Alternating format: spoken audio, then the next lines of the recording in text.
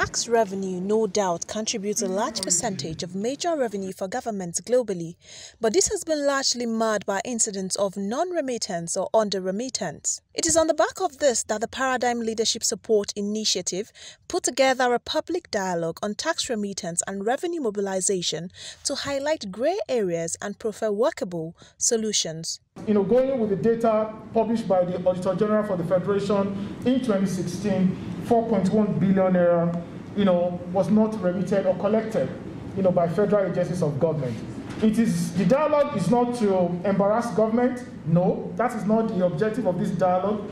The dialogue is to, bring, government officials into the room like this and see what are the challenges that you have highlighted.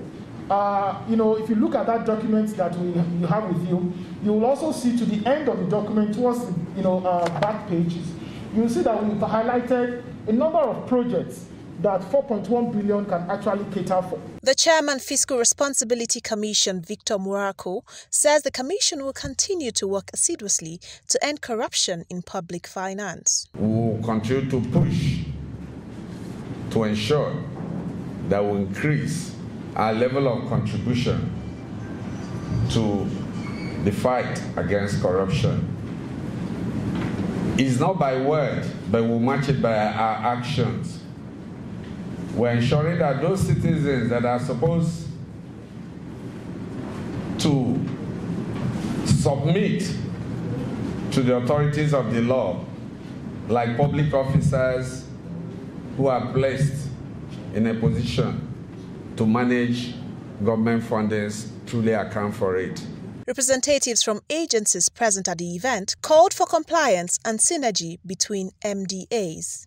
We at the Budget Office, especially my department, we deal mostly with the government-owned agencies, enterprises, the core government revenue generating agencies.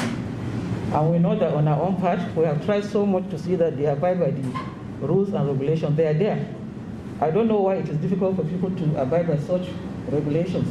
So the MDAs act as agents of collection and remittance of these taxes, and the role in this respect cannot be emphasized.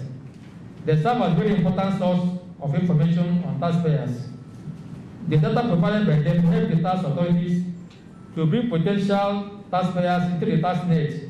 The group enumerated numerous projects that could have been implemented with these monies if these leakages are plugged, with projects cutting across health, housing, education, agriculture, creative industry, among other sectors of the economy.